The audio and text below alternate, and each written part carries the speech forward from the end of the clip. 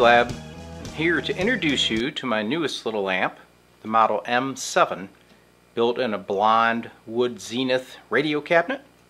It's a very cool little amp. It runs all 7-pin miniature tubes. Let me give you a little guided tour. So here's the D-Lab model M7 boutique amp. A very basic design. This knob here is just your volume control. Over here is your rotary power select. So right now we're at off. Standby just fires up the tube filaments so she can warm up. Tube would be the tube rectifier, the 6X4.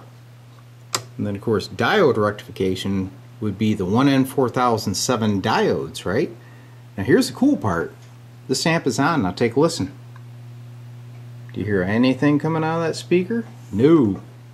I'll bring up the volume full bore. A little bit of hiss, but absolutely no hum from this amp. This thing is a super nice, quiet Class A design. So the challenge was on this amp was to build it using all 7-pin miniature tubes. And that's what we got going here. We have a pair of 6AV6s taking the place of a 12AX7.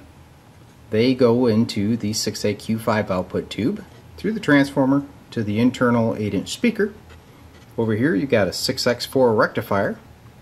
And what's really nice about this amp is if you want to play with some tones, you could get, say, some 6AT6s and put those in to change gain and the character of this amp.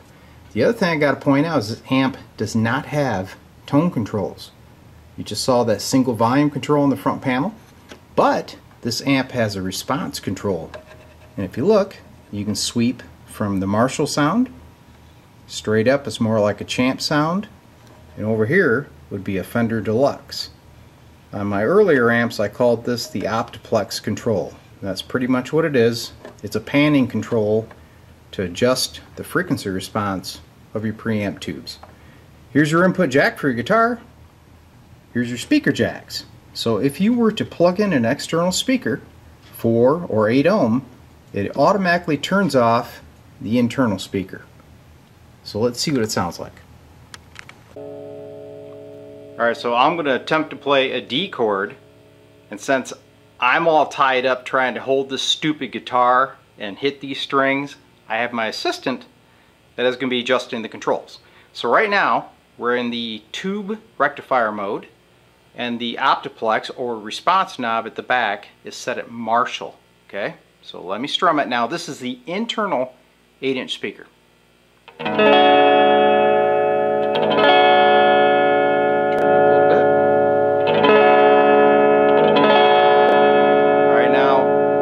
To like 12 o'clock position.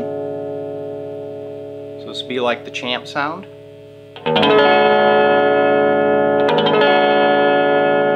don't know how you guys play these things. Go all the way to Deluxe. So here's the Deluxe sound. A little fuller. Now take that back down to the other position. I just dropped my pick. Now we're in the diode mode. Lost my pick, but I'll try it with my fingers. So here we go again. Go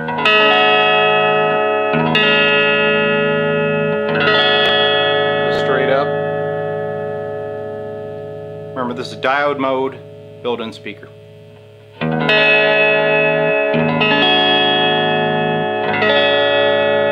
thing I'm not in a band. Deluxe. Here's the Deluxe mode. So you can hear as you advance that control, it gets fuller, which is like the sound of the good old Fender Deluxe that we all love. Now I'm going to hook up the big Mambo Jumbo speaker and we'll do this all again. Alright, we're doing the same thing, but not using the internal speaker. This time we are hooked to the dual Celestion 12-inch cabinet and 8 ohm mode. Same deal, I'm going to strum my guitar.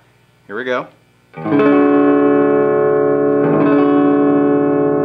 it up a little bit. Okay.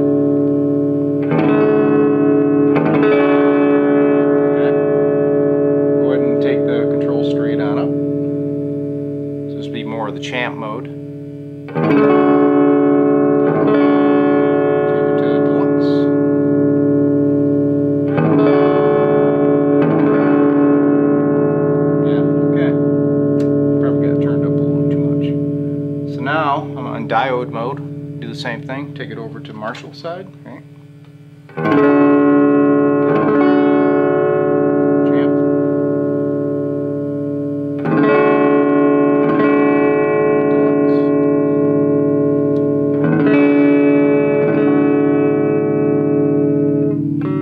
So I'm glad that's over. Look at what that did to my fingers. And I did that for you guys.